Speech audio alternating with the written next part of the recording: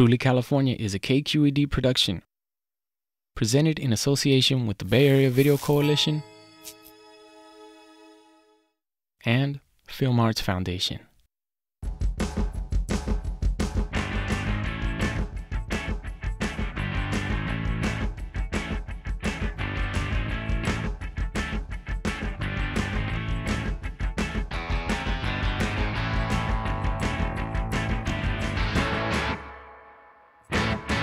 Next on Truly California.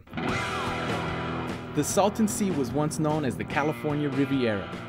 In the 50s and 60s, the sea had more tourists than Yosemite Park. After a string of disasters, the desert lake is now considered an environmental train wreck.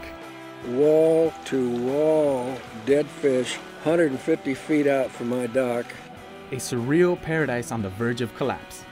Next on Plagues and Pleasures on the Salton Sea. Support for Truly California is provided by the Campaign for the Future Program Venture Fund. Individuals, foundations, and corporations committed to the production and acquisition of quality programs. And by Ambassador James C. Hormel and Timothy C. Wu, and the Wallace Alexander Gerbode Foundation, and the members of KQED.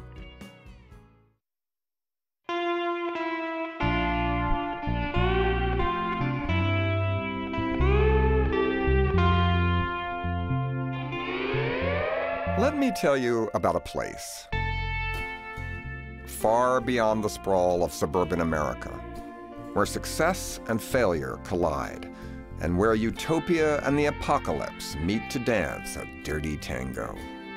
It's a special place, a bit closer than you might think, that draws a unique group of outsiders looking for an awfully beautiful life on the edge of a beautifully awful paradise. You know what? There's very few people that know about the Salton Sea. Very few. If they don't know where it's at, you tell them 50 miles south of Palm Springs, which I use as a reference point. California's version of the French Riviera, with beautiful weather, water available for boating, and as a place for recreation and fishing and so on.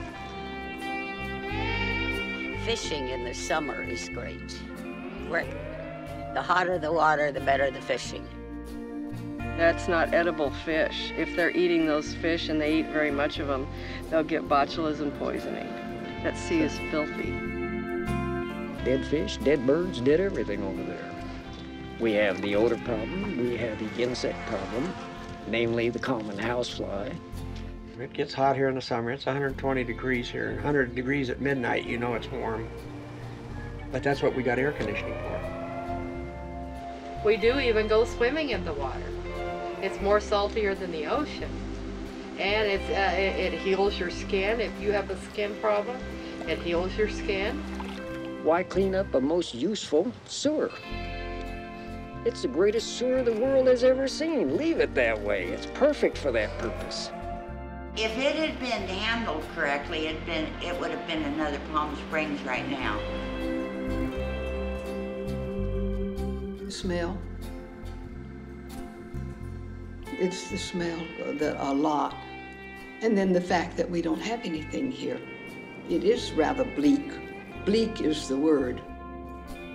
The most beautiful body of water in California. You can go boating, you can go fishing, you can go jet skiing.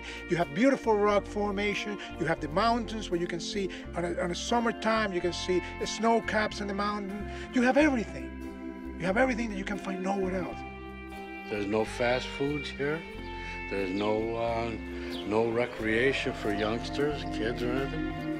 I mean, it ain't nothing here. You can't get nothing. The store's closed at 6 o'clock. So you can't buy booze after 6 o'clock. I like it here. I'll die here. I mean, come on. We ain't even got a mall or nothing out here. We're away from everything. But it's just a super, super wonderful place.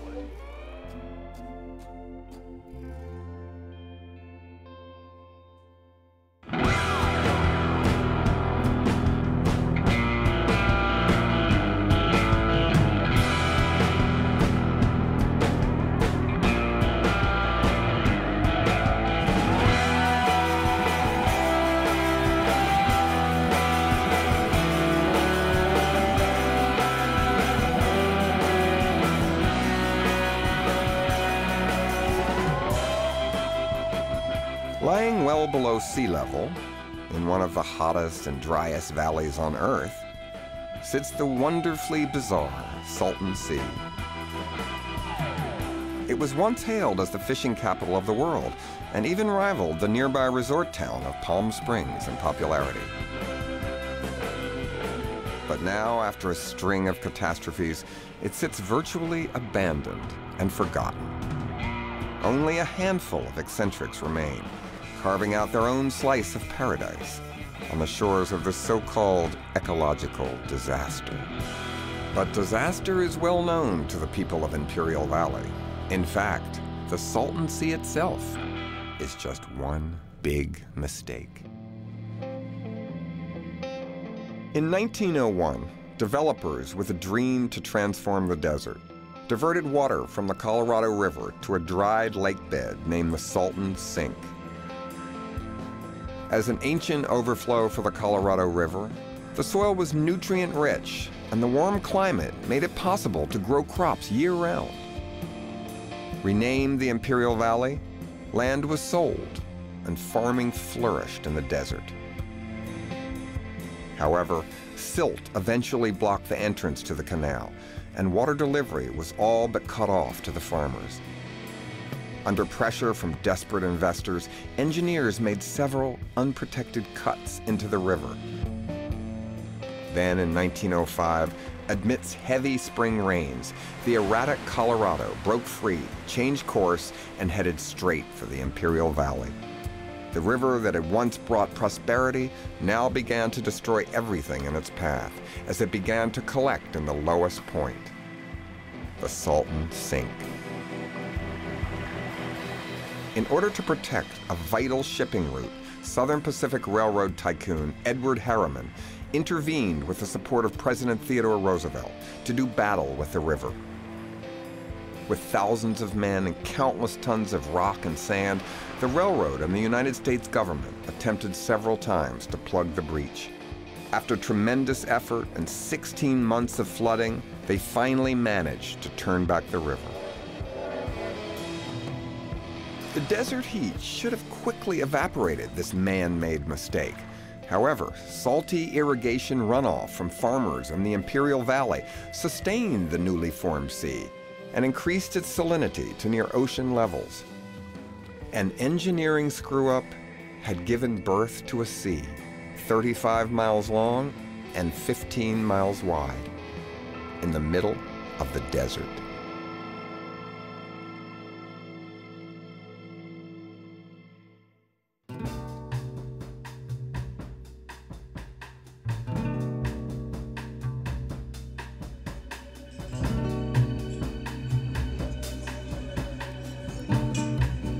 They thought that the Salton Sea would be good for fish if they could get the right kind of fish to grow in there.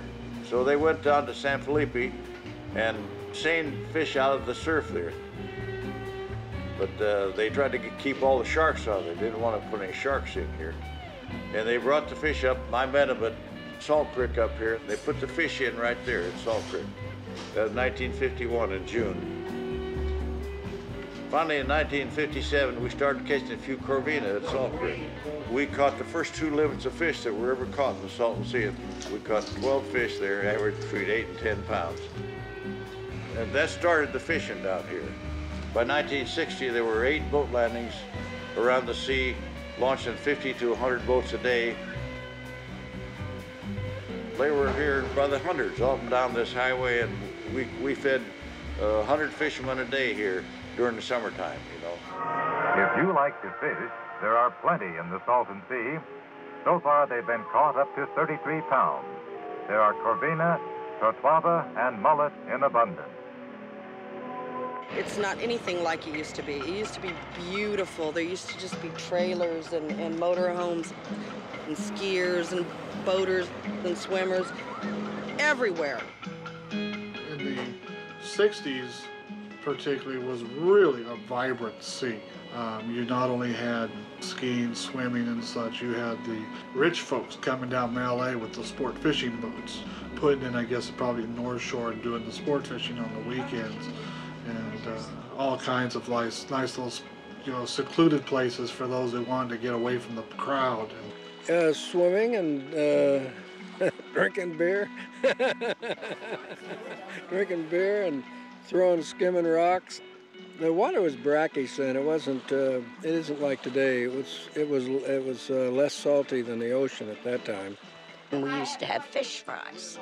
So anybody that caught any brought them up, and the corvina, and oh God, they were so good. They cooked them in a beer batter. Fun, fun, fun. Water means fun, and Salton Sea water is ideal for the amateur skier, superb for the skillful. The reason? The low altitude and accompanying density makes Salton Sea one of the fastest bodies of water on Earth. In the 50s and 60s, the sea had more tourists than Yosemite Park. Down there, we had boat races. We had everything. We had all kinds of celebrities at the Salton Sea and big events, and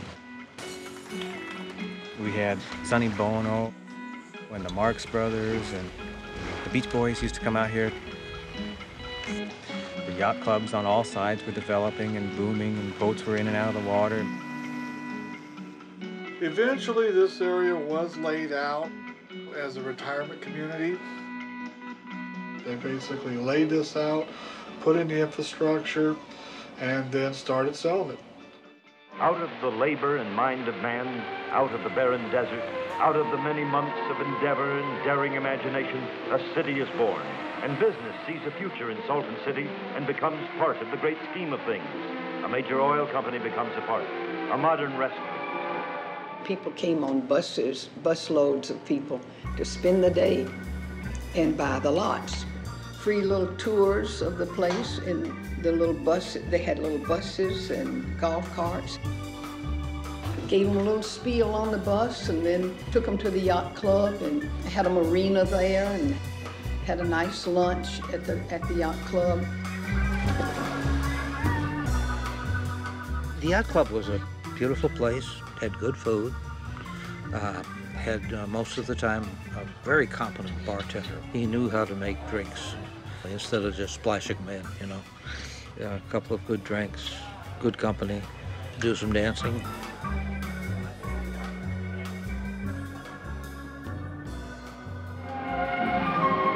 What does man seek? Whatever it is, it's here at Salton City. Here is all that you and your family, your children and your children's children will want. In sports, in relaxation, in pleasure, in health, in security. Yes, an investment in a growing, prosperous future. This is the birth of a city, an investment in the future. The future is now. And you have been present at the birth of a city.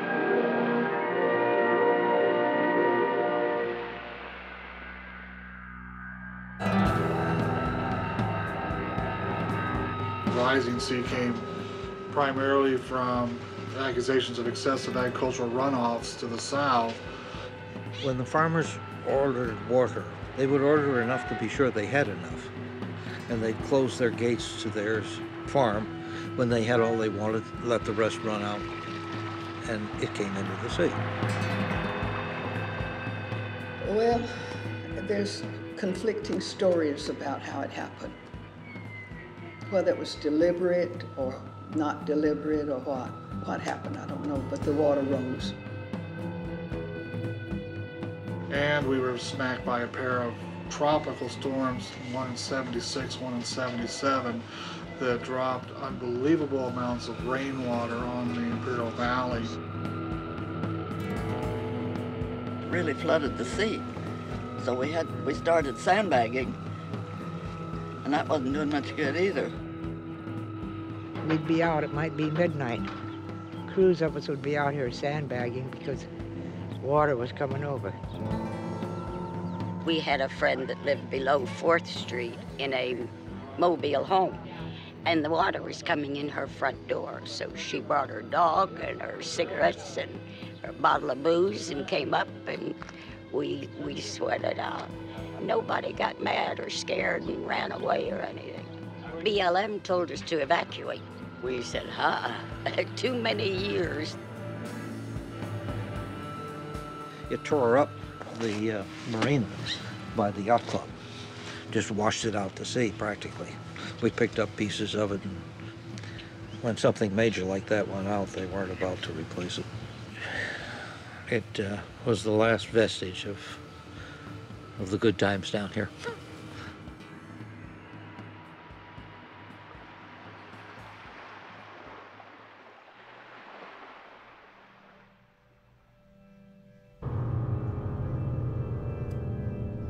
As an unnatural body of water, the sea is like a giant puddle at the bottom of a drained swimming pool. With no outlet, the water level can change suddenly, and anything the water brings in stays there. The only reason this puddle doesn't dry up is because of salty irrigation runoff from surrounding farms. But with 6 feet of evaporation a year, this life-sustaining runoff is concentrated into a salty soup. Let's just say it's not the best situation for the fish. Wall-to-wall dead fish, 150 feet out from my dock and about a quarter of a mile long.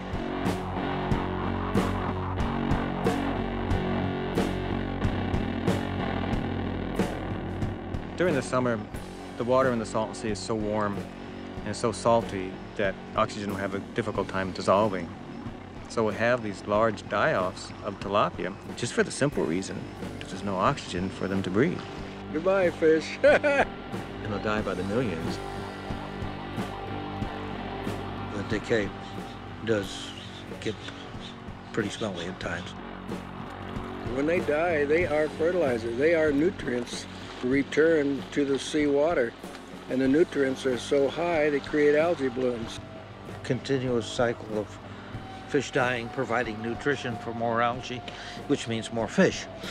You know, there's just too many fish here. That the Salton Sea has about 100 million tilapia in it, which is a huge population. Some people think that it's the most productive tilapia resource, maybe even in the world. The population of the fish in here is stupendous because, you know, the quantity of the fish, you see them dying all over the place, and yet you don't lose none. They're right back again the next year. There's thousands and thousands of them. And you see them sometimes stacked 2 and 3 feet high on the beach where they have a die-off. But you go out fishing when the season hits and everything, and it's full of fish. Yeah, so what can I say?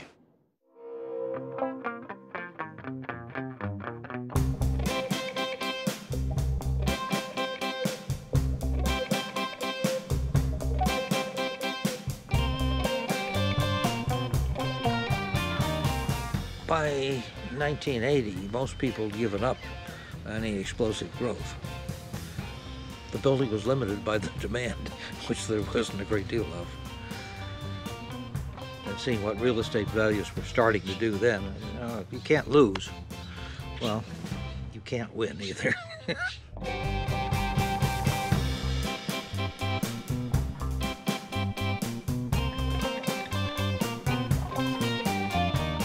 Salton City, unfortunately, was developed as a place to make money by buying a lot.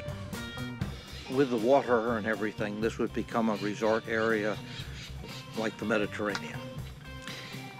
And years ago, it had sort of a chance, but if it had been built rather than sold lots.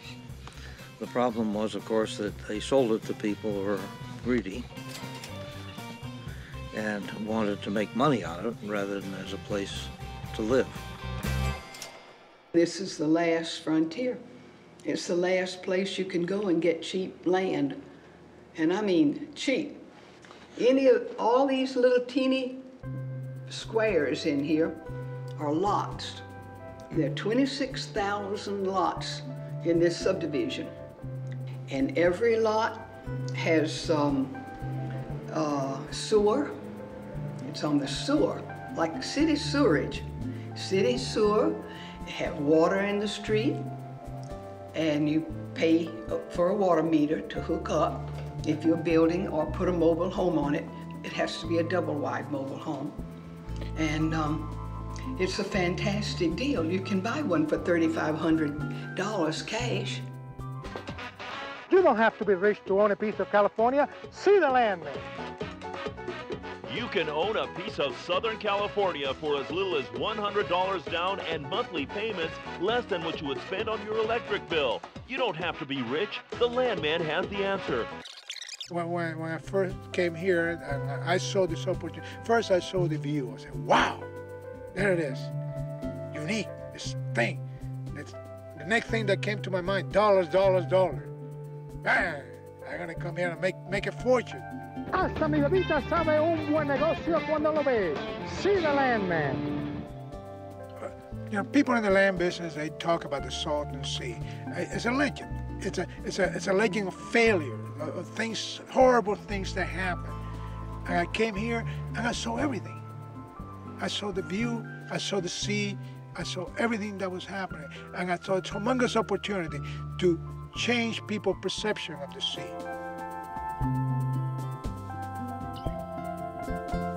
Even if you don't want to build it right now, it's going to accelerate in value.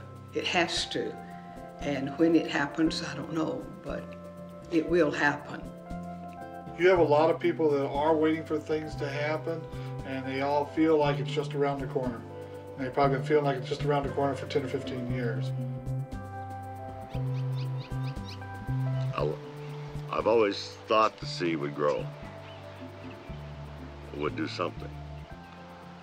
It's taken longer than I thought, but in the meantime, if property comes up for sale and the price is right, I buy it. I haven't overpaid for any of it, but it's an investment. People are buying and like to speculate. You know, if they play the lottery, they should at least get a $400 lot out here someplace. But there's still a lot of lots out here for sale.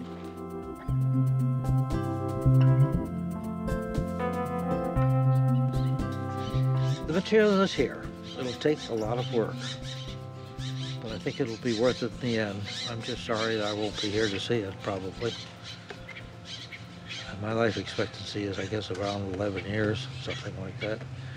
And I don't expect to see miracles in that time.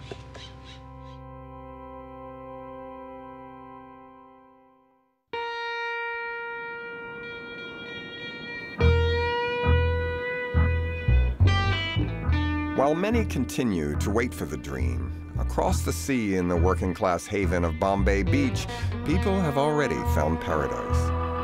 But half-flooded, with no gas station, one tiny store, two delightful bars, and an obsession with golf carts, this dusty little town isn't everyone's idea of what the dream was supposed to become. This whole area down here below the dike was flooded out. Right over there, what's left of building is what used to be the Luck of the Irish. And over there where it's fenced, there used to be a beer bar called the Waterfront and a fishing pier. But it's all gone.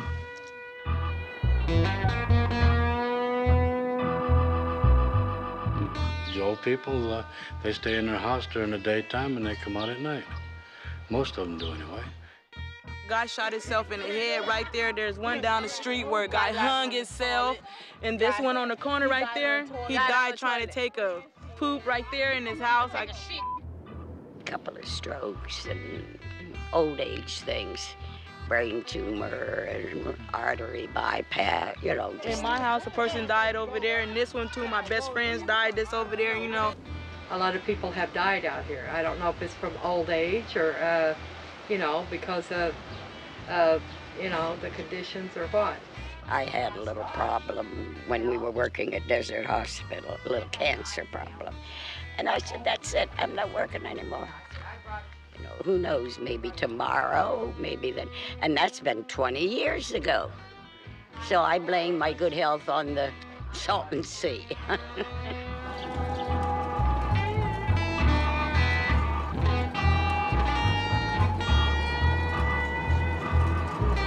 We have lots of yard sales.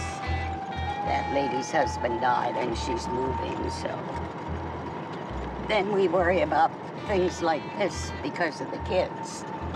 They get in and smoke the grass, and you know, some of the black kids are just delightful. But there's a group that are in trouble.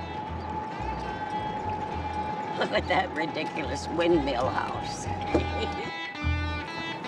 People coming from LA that cause a lot of problems, robbing houses and you know, selling drugs and stuff like that. There's more welfare people here now. It's cheaper, rent's cheaper here, so the county sends them out here. When the young kids come in here, they don't do nothing but raise hell. That time we're going to call a cop on you. What's the cop going to do? Maybe you bring me a lollipop?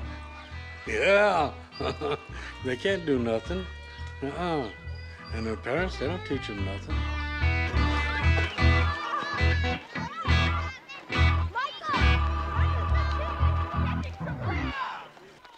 I don't know, I lived out here so long to where I'm just kind of used to it. It's boring out here, but it's cool. It's away from the city. You ain't got to worry about gang banging. You ain't got to worry about none of that stuff out here. Only one problem we have is they need to clean up that out there so everybody, you know, have something to do besides fishing. You know, don't nobody want to eat that stuff out of there. You know, out here it ain't, I don't know, see all these kids out here? We need something for the kids. As you can see, we only got one little park, and that's really about it. My mom, my biological mom, got shot and killed by her boyfriend, and my mom's sister took care of us. And El Centro was too rough for us, so she moved us out here. When she moved us out here, you know, hey, things happen. I got pregnant. I choose to raise my son out here. I'm not going to take him to El Centro and raise him. I'm going to raise him right here on Bombay Beach. There ain't nothing out here, no violence, none of that.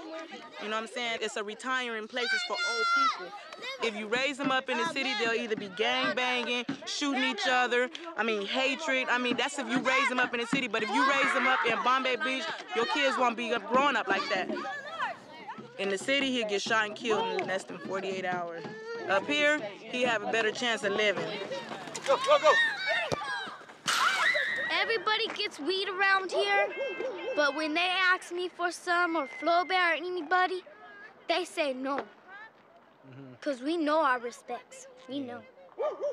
Bombay Beach treat me good. They got all the 40s and all the weed. God died for our sins. So I'm not going to pull God like that and just keep on doing stuff, like drugs and stuff. I ain't going to do that. I ain't doing that. Anybody ask me for drugs, man? Heck no. Heck no. I ain't with that dope boy.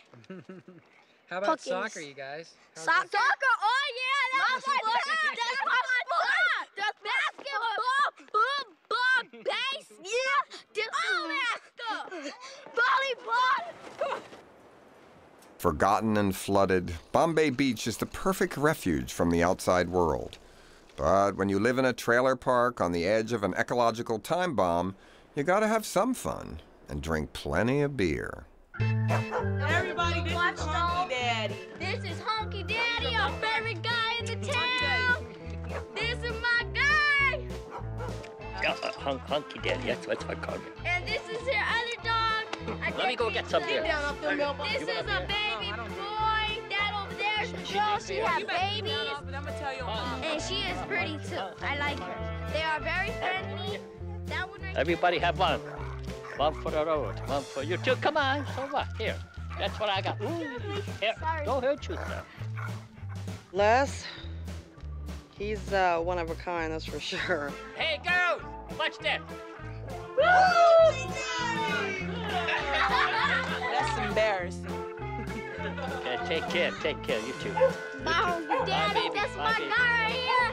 Yeah. Woo! He's, what can I say about him? He's nuts.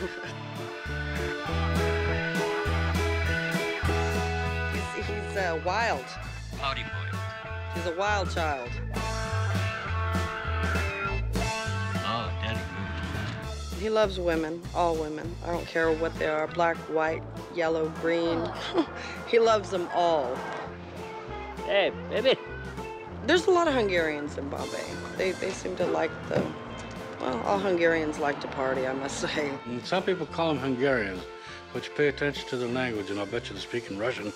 You know, my dad moved there, and then Zoli Bachi moved there, and Louis moved there, and Yoshka Joe, he moved there. They're all dead. All of them died.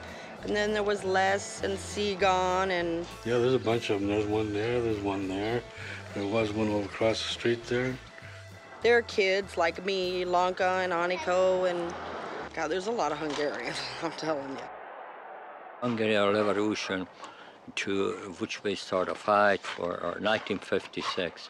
Almost with bare hands, patriots, joined by the Hungarian army, rose spontaneously and made a shambles of the mighty Russian tanks. For 10 days, they sent the Red Might reeling. I just get up to army, hunky army. I have to show the kids there, which we have to use the gun and a hand grenade, everything. I just get up to army, see? But retribution was swift and crushing. 20 new divisions of tanks moved in. This time, shaken Kremlin leaders took no chances, and rebellion turned to slaughter in the unequal struggle. Did you have to escape Hungary then in '56? Okay, I have to. I have to. Otherwise, I'd never be here. A freedom fighter. Yeah, that's what I'm proud of it. Oh, yeah, I got all over my body the little hoochie snuffs all over my body, hand grenade coming into my ear.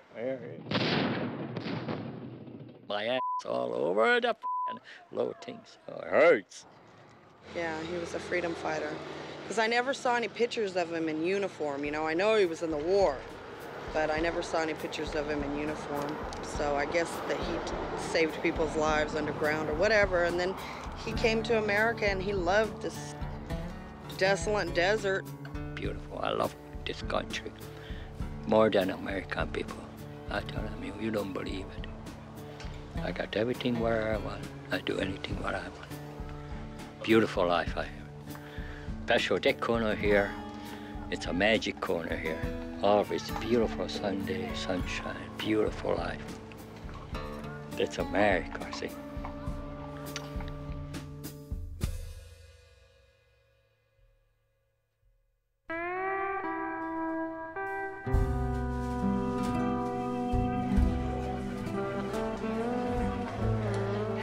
It's hurt all the businesses around the valley here.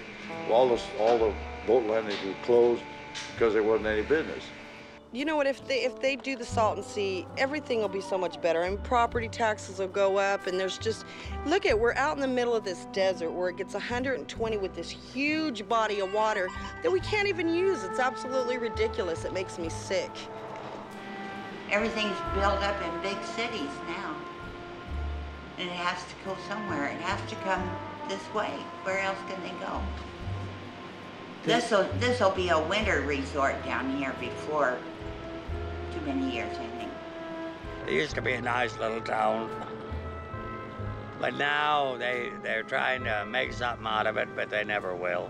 And you can't take nothing and make anything out of nothing. Once a station for thousands of vacationing fishermen coming to the Salton Sea, Nyland now barely hangs on. Its only salvation lies in the construction of a very different kind of tourist attraction. Leonard Knight came here about 10 years ago and started building that mountain. He's been working on it ever since, every day.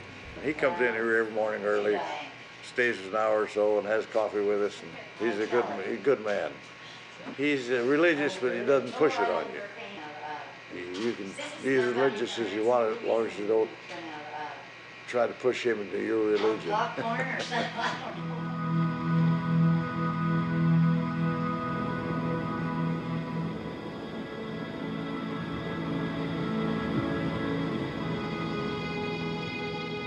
I just believe that God really built this mountain. I didn't. I'm not really capable of, especially being an artist, and I'm just not capable of doing anything, but God Almighty can do anything. And if I've talked to God a lot, and I keep saying almost every morning, God, use me if you can. I want to work for you, God. and look at the mountains going better than 10 churches all put together sometimes. No, when it comes to paint, I just love paint. Old paint, new paint, pretty paint, and I like latex at first. If I get a pretty color, oil, high gloss paint, I keep it for the flowers. So no matter what comes in, I'm excited about it. People just bring me their paint. And I like to give postcards to people, so it's a give me mountain. I've no education from man whatsoever, so if there's any part of this mountain, it's not, I didn't read it in a book, or I didn't push a internet push button. And now people really think I'm an artist. I hope I'm not a counterfeit. Yeah, I've learned by mistakes, man. You make a mistake and you kind of have fun doing it, but then you look back and say, hey, there must be a better way. I made one mistake that took me 4 years and the whole mountain fell off. So I don't want to make mistakes that big anymore. At first, I didn't build it right. And I went to the dump, and then I'd get a refrigerator, truck tires, and I'd fill them with sand and put them in here and put some cement with it. And in 1991, the whole mountain fell down. I probably had 200 or 300 tons of adobe up here.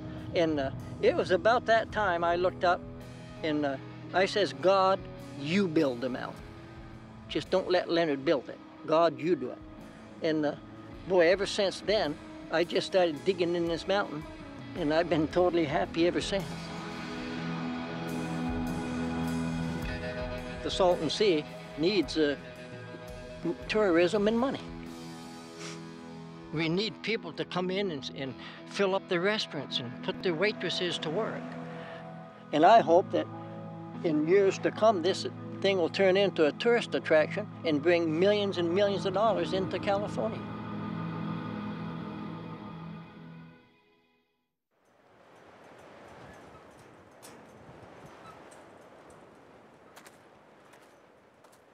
The Salton Sea Refuge in particular was set up as a waterfowl wintering area.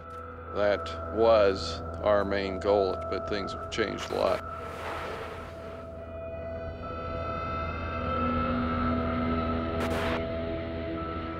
On Monday, biologists discovered 58 dead birds at the Salton Sea and rescued 10 brown pelicans. Of avian botulism, a deadly illness from bacteria usually found in maggots. Water temperatures remain high. Everything is ideal for botulism, and it usually does its thing. For the past 3 weeks, experts and volunteers have been rescuing as many birds as possible, including the rare California brown pelican. I guess I could best describe '96. You had birds getting sick and dying literally by the hundreds on a daily basis. That might have been an indication that the sea was not doing well, that there was ecologically a problem. The number of dead birds built up to the point where at that time we only had the one incinerator, which is a smaller one. It could not even begin to take care of the problem. It ran 24 hours a day nonstop. It's depressing. It's very depressing. Mainly because you know that there's nothing that you can do other than try to clean the mess up to make it stop. When you have really hot days with a very high salinity level, it's set the table for botulism to go crazy. The tilapia pick up botulism and carry it in their body. The fish become toxic to the pelicans and they get botulism and die. Botulism spreads through contamination of other birds. When a dead bird that has botulism begins to decompose, of course, it fills up with maggots. The maggots pick up the botulism toxin and it does not affect them. So each maggot that crawls around presents the possibility of another dead or sick bird. It spreads quite fast if you don't do anything to take care of the problem. Cleaning up the areas is one of the most important things that you can do. Year-round, we'll go out once a week or so and cover one particular area of the sea or another. And once we start picking up pelicans, usually out of the south end here, around the Alamo River or the New River, then we'll step up patrols to eventually to 7 days a week. So we'll go out there, we'll pick up the birds off of the shore that are dead. We'll also pick up as many live birds as we can, treating them on site at our rehab hospital. It was kind of difficult at first picking up all those pelicans and, you know, knowing that they're sick and possibly could die, but now knowing that 7 out of every 10 are going to make it, you know, kind of gives you a good feeling. There is just a tremendous amount of birds that come through this area, simply because of its geographic location, plus the mild winters. And you also have to remember that most of California's wetlands have been lost for one reason or another, and this is one of the few remaining wetlands there are. We still have disease problems in the summertime. We have had every summer since '96, and it's again probably not going to go away. But because of our experience and the infrastructure that we now have, these problems aren't really bad. We are able to keep up with it and actually stay ahead of the game.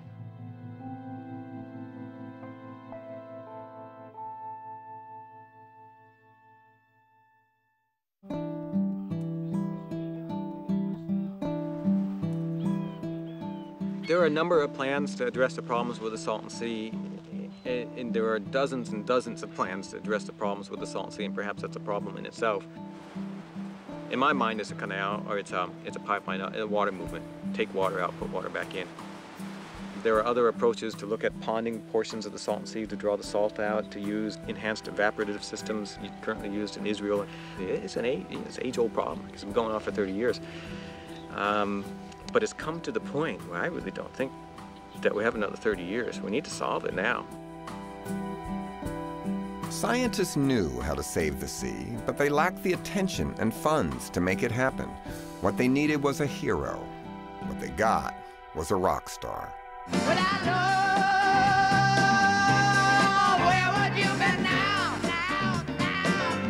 Sonny Bono, musician, restaurateur, Palm Springs mayor, and ex-husband of Cher, was elected to Congress, and the Salton Sea found its champion.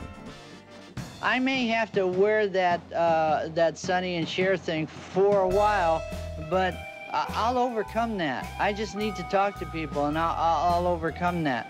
Sonny Bono was able to develop and generate a lot of interest in the Salton Sea with his peers in Congress, and I think he's the one that really brought attention to the problems of the Salton Sea to Congress, to the federal government. It's the first time I've seen this kind of energy go into a project that is dearly needed to prevent an environmental disaster. Sonny was a reborn environmentalist. He did have quite an interest in wildlife and wanted to see something done. You could not only avoid this disaster, but you could also create a recreational mecca. I think Sonny was good for the sea. Unfortunately, he went skiing.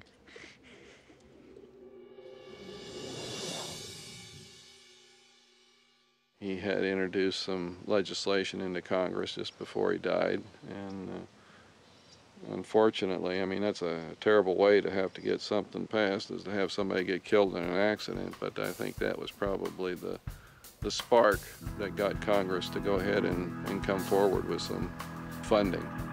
As Sonny said, the beat goes on, and all of his friends friends in Congress have picked up the ball that he was carrying, and I think we'll take it across the goal line. References were made all day to keeping Sonny Bono's legacy alive, as federal, state, and local leaders discussed ways to save the ailing sea. This is a great natural resource to be managed and nurtured and reclaimed, and we will be introducing, with Mary's permission, on Sonny's birthday, the Sonny Bono Salton Sea Restoration Project. We want to keep the area for the things like Sonny Bono wanted, like, you know, boating and fishing and water skiing. And we want to help economic development, the sports fishery. And then the final one is we want to help the migratory bird habitat.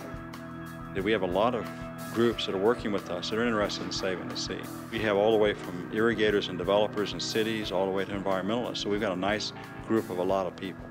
And that's nice. That's fun to do that, because maybe we can all come up with an answer. And that's what we hope. That's what we hope.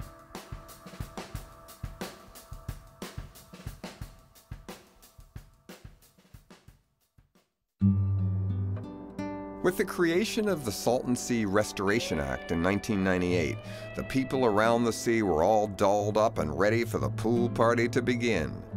But with the passing years and continued delays, their visions of a happy, bright future had begun to fade. It now seems even the Bono boom has gone bust.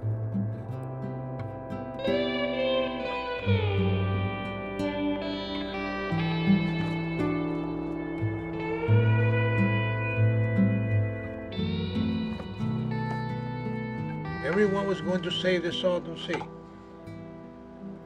When the hype ended, Salisbury, a park was, a reserve was named after him. Half a freeway somewhere. All those people left. We're back to square one, basically. Just a little more impulse, but we're basically back to the same problem. We all felt like once the Salton Sea Authority was created, this would be the best, probably final effort. And they've done a beautiful job. I don't knock the Salton Sea Authority at all. They've just been given their criteria and their parameters and been told what to do by Congress, and then you've got the political pressure against it. Whatever they try to do, it's just up a one-way street.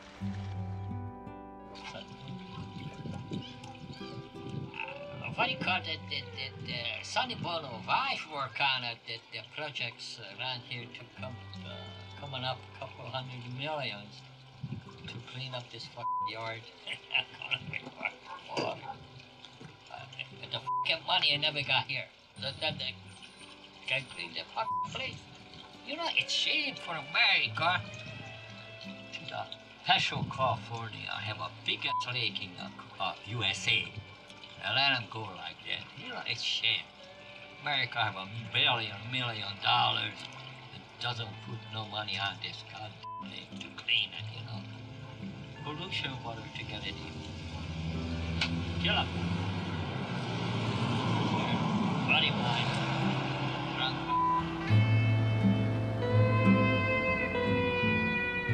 I think it better change, otherwise there ain't gonna be no future. At least not here. This place here is going. The water's receding rather rapidly. Last year, those rocks right there were underwater. The fishing is not what it used to be.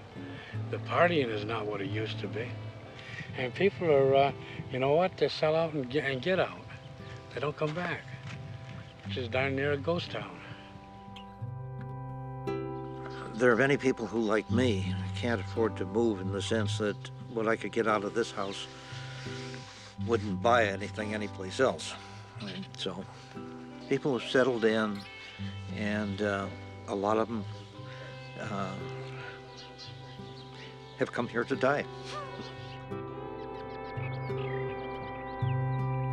The water that comes into the Salton Sea in great part comes from agriculture. So this water comes from the Colorado River, is used on our crops, and eventually finds its way into the Salton Sea.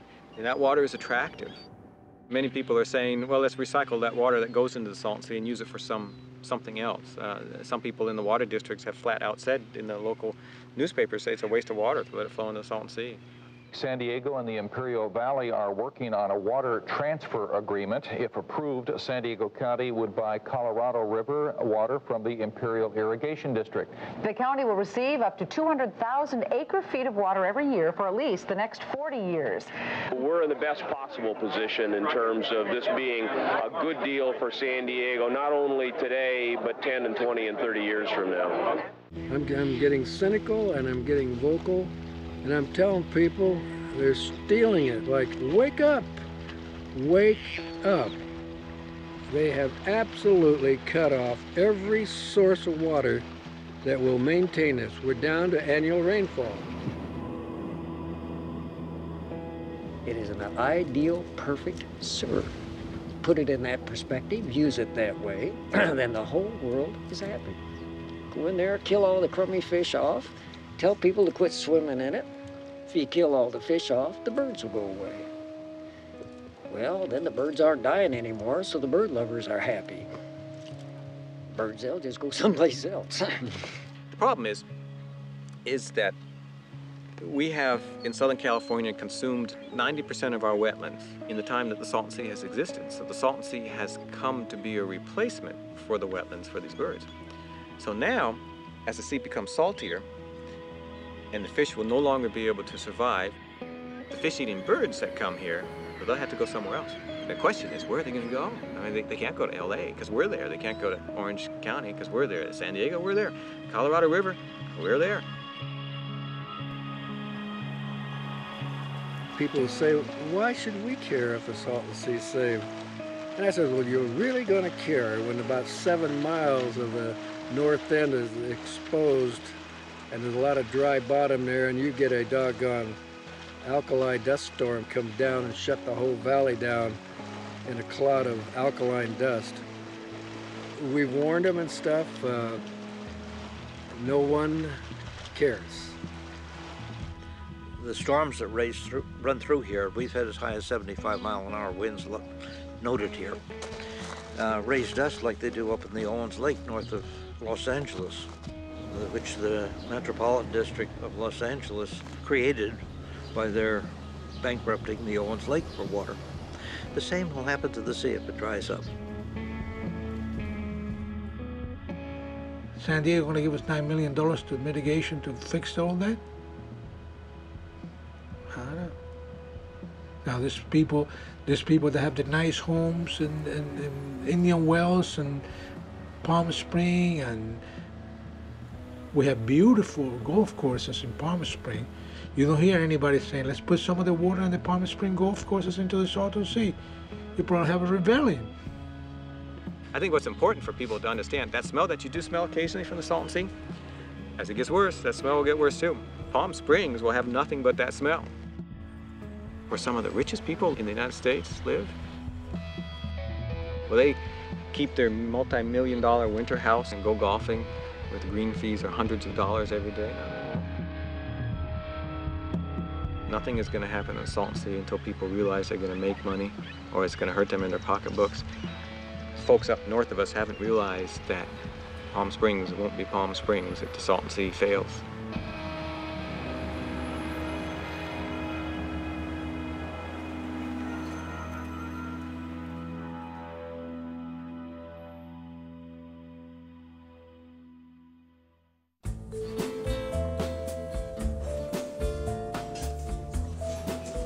We've been here now for 27 years. It's a good place, yeah. We've done a lot of business here. But we're getting ready to sell it. I think I'm just about getting too old to run a restaurant. I did a lot of fishing, a lot of hunting on the Salton Sea. It's been a wonderful recreation area, and we hope it will be that way again.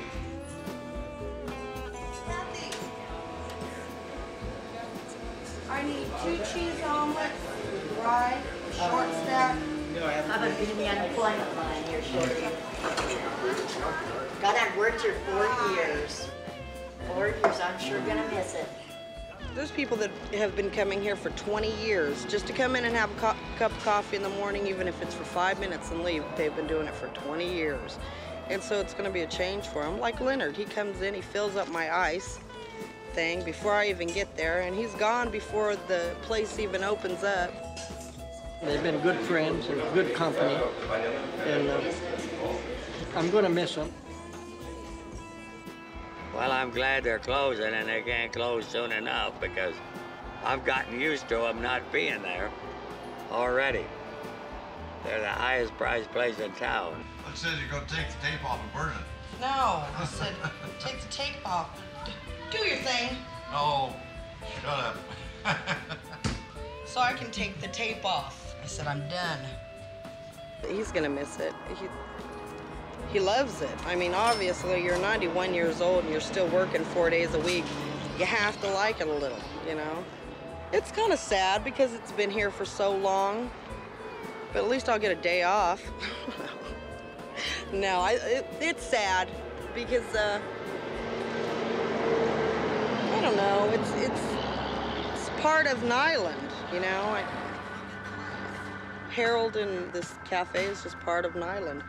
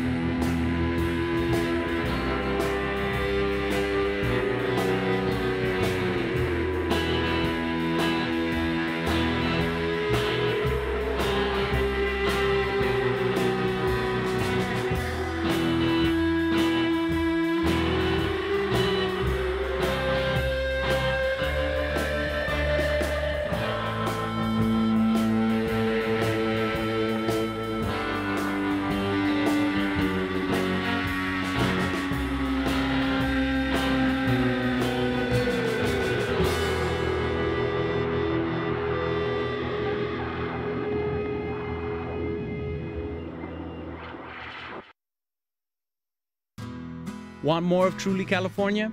Visit our website to watch previews of upcoming episodes, listen to interviews with filmmakers, watch short documentaries, and sign up for our newsletter. It's all at kqed.org/trulyca.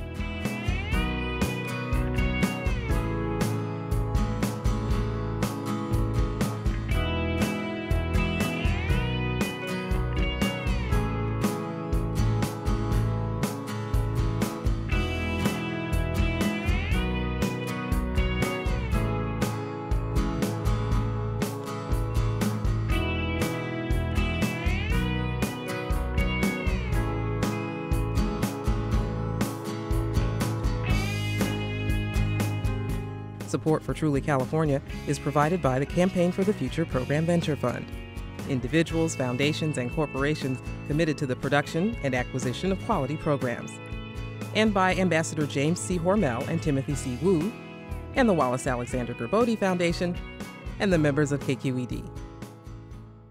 Truly California is a KQED production, presented in association with the Bay Area Video Coalition and Film Arts Foundation.